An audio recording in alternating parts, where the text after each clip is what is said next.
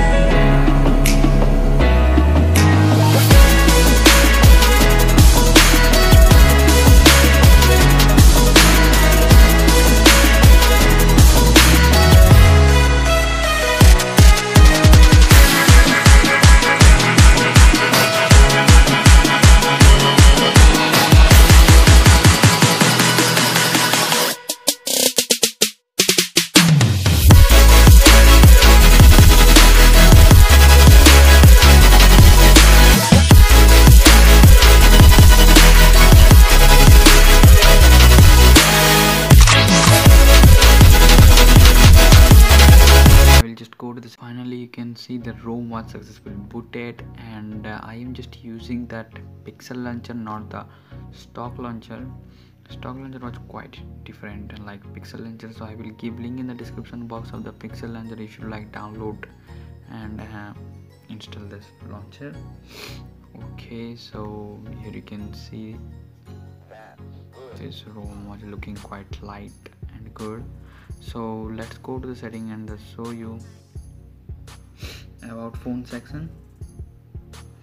Here you can got the nitrogen OS, Android 8.1.0, which is the latest Oreo Android in Yuphoria, and we can got that white Oreo animated status bar, which is look really awesome. Then go to the app. So this much app you will got, except the Xender I will install externally. So only this much app you will got while booting this ROM, and make sure that you have to flash the DG app to work in the Play Store. So let's check the gallery app. So it will look like this. That's really nice. Okay, this is the phone. That's the normal, not very modification, and the file manager.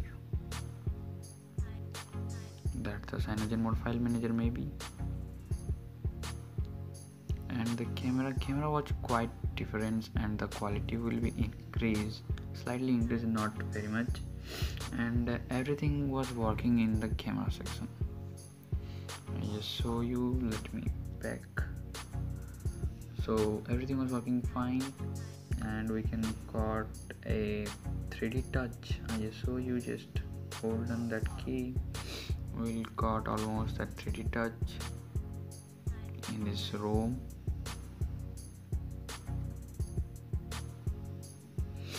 So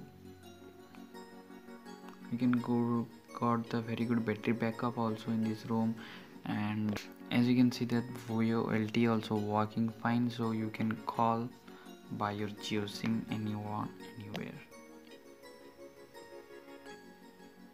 Let's check some another features. We can got the wallpaper, stock wallpaper maybe.